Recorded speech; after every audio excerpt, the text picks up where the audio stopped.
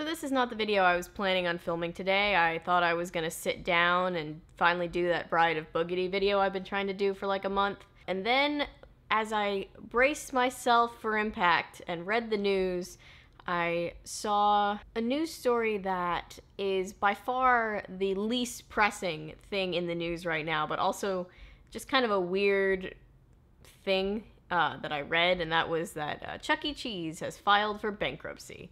In reading that article, because I'm me, I fell down the rabbit hole and ended up watching a bunch of old Chuck E. Cheese training videos from the late 80s or early 90s, I'm not exactly sure when. And they're eating at my soul. They're so weird. So I decided that I was going to make this video now and make the Bride of Boogedy one next. And surely other people probably have made videos about this before. Like, I can't be the only person that knows about this, right? Right? But I just had to talk about them because it's just so good. So let's jump right in. This is a Chuck E. Cheese's University production. Let the entertainment begin. Companies need to attain customer satisfaction. Well, we think the reason we meet our service goals... Look at those poor parents that got roped into being part of this training video. They look like absolutely none of the parenting books warned them about Chuck E. Cheese. You know, in 1977, we opened the first Chuck E. Cheese, then named Pizza Time Theater, in San Jose, California. A man by the name of Nolan Bushnell came up with a revolutionary idea to integrate technical advances in entertainment into a restaurant. Gotta love that sound engineering. In 1980, Chuck E. Cheese and Showbiz Pizza were two different companies, often opening stores within miles of each other. Later, in 1985, Dick Frank joined the company as president, and by 1988, Showbiz had spun off from the parent company. Do you think there was like a company history like quiz, like a pop quiz at the end of the orientation, and if you didn't pass, you like got stuck with like the worst of the jobs you could have there at the company? Alright guys, thank you for watching our orientation video.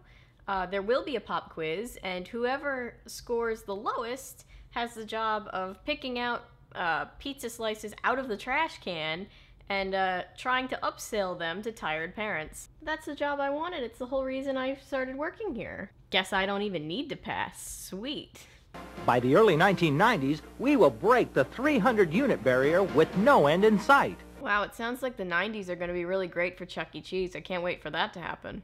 And stay for the fun. Good lord, is Chucky trying to kill that kid? I don't think that's something you should be showing in the training video.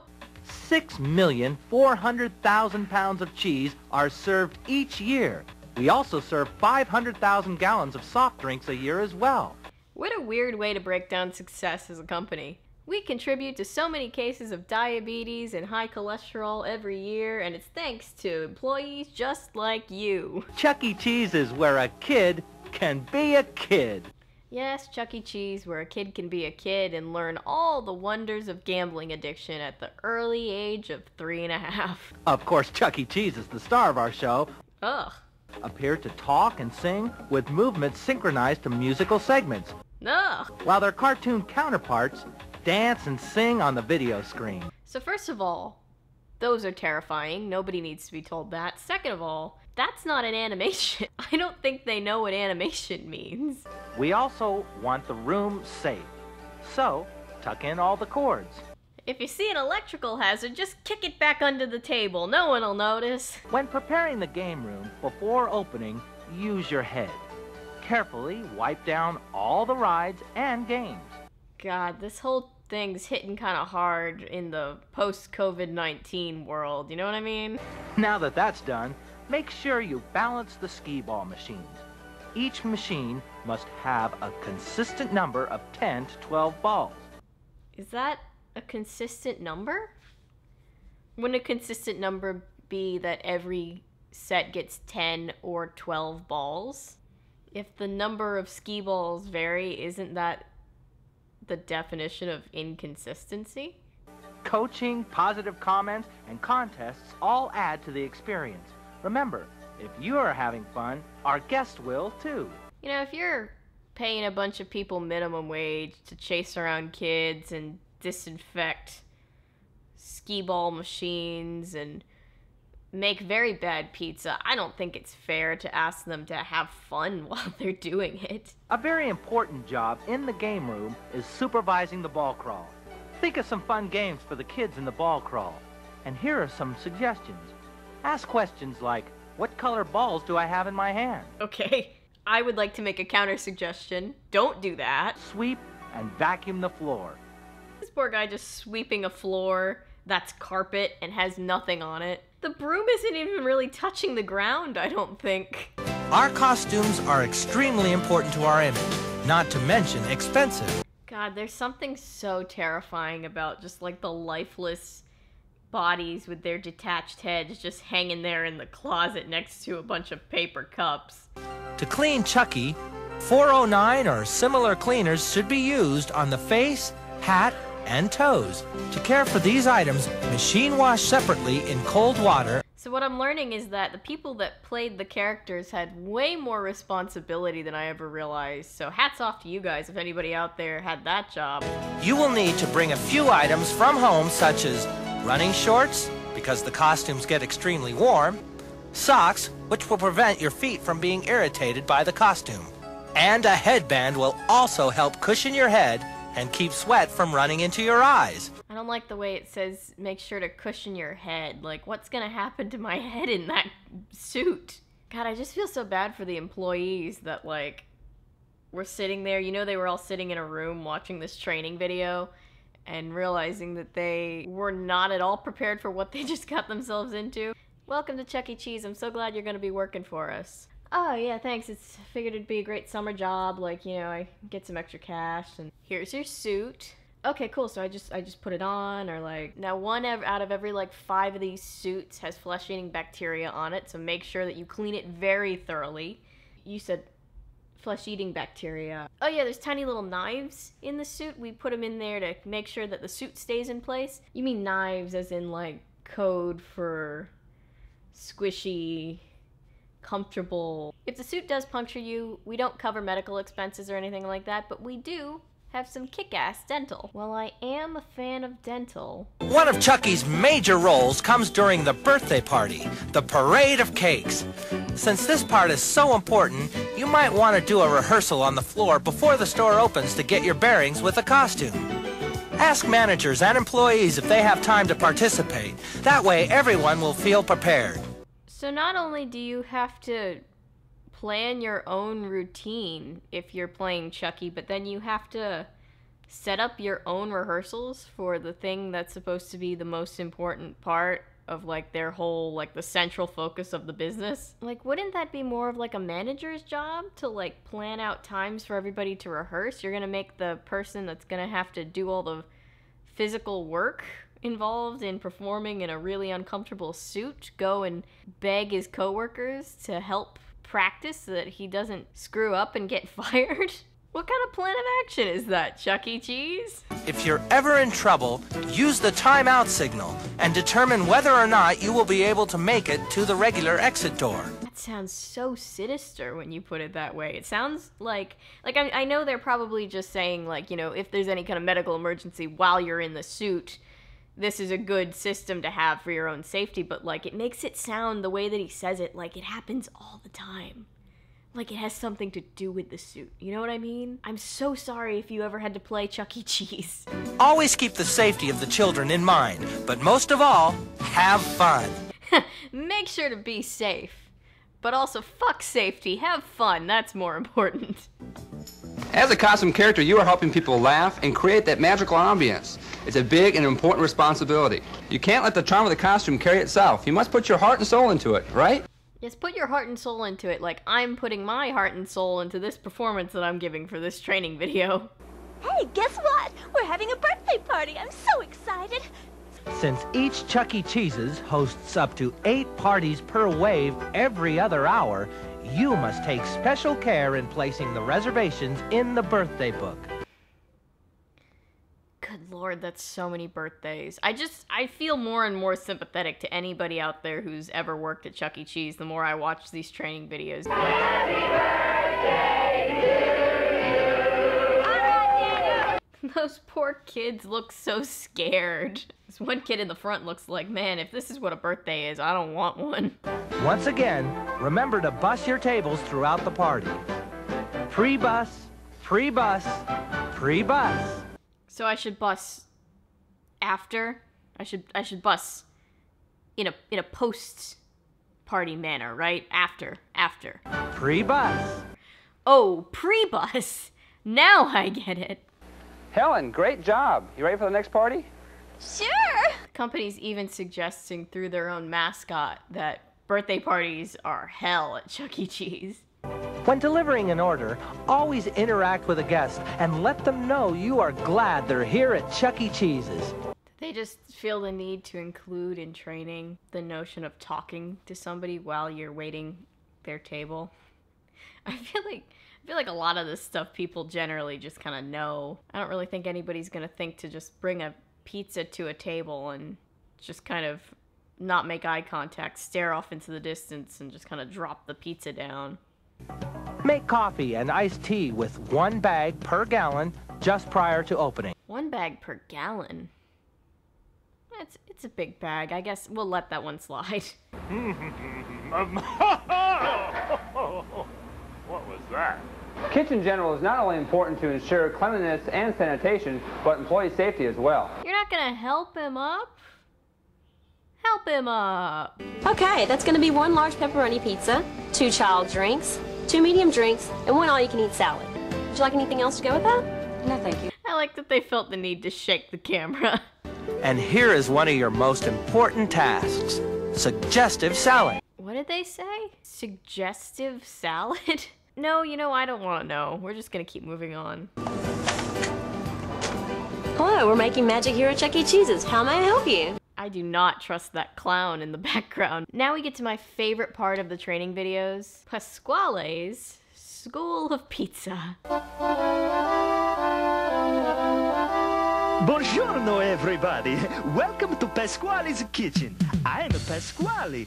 I just want to say, if you're Italian, I'm so sorry. I know I had nothing to do with the making of this, but I'm still sorry for some reason. I'm so excited about my new pizza dough. It's so nice and crispy and crunchy and tastes so fine. Did he say it tastes fun? How does something taste fun? I'm so confused. Oh, did he say it tastes fine? But like, wouldn't that be funny if like you were out at a restaurant and it was just like, hey, can you tell me about the breadsticks? What are those like? Oh, the breadsticks are great. They're super fun. You said fun? Oh yeah, they're a laugh riot. You can play a game with them. There's a coloring page on the back. I think I'll just have a salad. So pay close attention and I'll teach you all about how to make not just any pizza, but a showbiz pizza time pizza. A couple of my friends here are gonna help me out. Gus Johnson, is that you? What do you think it was like?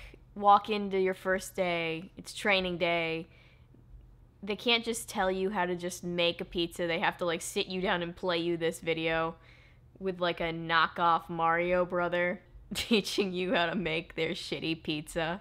What was that like? If anybody out there, does anybody know anybody who watched these videos that had to watch these training videos? Like, I wonder how long they were used. Like, if you or anybody you know had to watch these training videos when they worked at Chuck E. Cheese, please show this to them and then have them contact me, because I have to know. Oh, by the way, you know what calzone means in Italian? Oh no, what does it mean? It's a neat little story. Maybe I'll tell you later. Oh, okay. But don't cover up those buns yet. You gotta let the buns cool down to 42 degrees before you can cover them. Otherwise, your buns are gonna grow too big too fast. They have to know, right? They have to know how suggestive some of these things sound, right?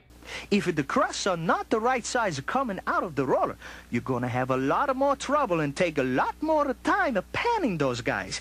The flashing text on the screen just seems like a little bit more than what you need to drive the point home, right?